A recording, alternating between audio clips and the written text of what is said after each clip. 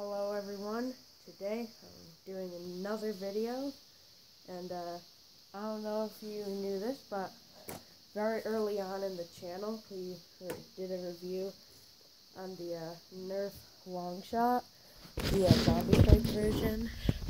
Well, you all know how most of my videos are, so I don't even think that one got like 4 views.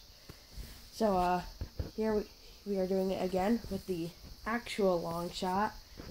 And I guess let's get into it. First, if you're wondering about that weird intro thing, I'm going to try to do those for most of my videos from now on. I just need something to upload before my next stop motion comes out, which hopefully be done soon filming by this week. So anyway, let's start up at the front. So here's the front gun. This part is detachable. So, yep, that's the front gun has the barrel, and you can put a dart in the second hole right here. Prime it.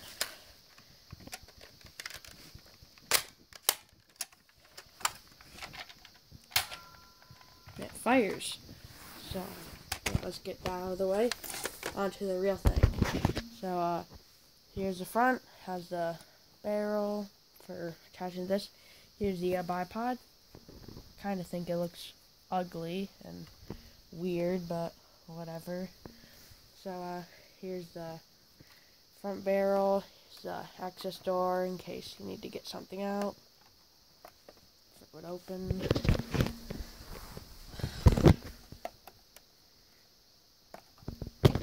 Do I have to press it back?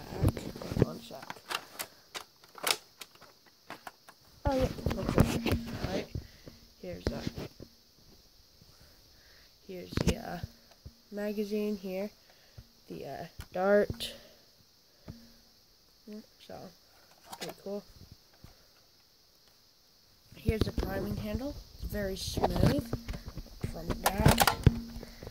Alright, yep, prime back. Here's the scope. It's just a scope. We all know it doesn't do anything. And here's the trigger. Well, the grip first.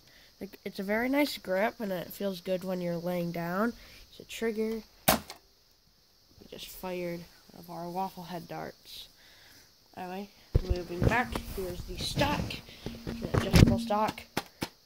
And this button here. Press it, you can move forward. This is good for storage. But yeah. Here's the whatever they're called.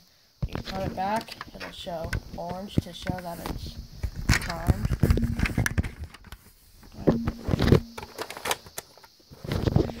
Here we go.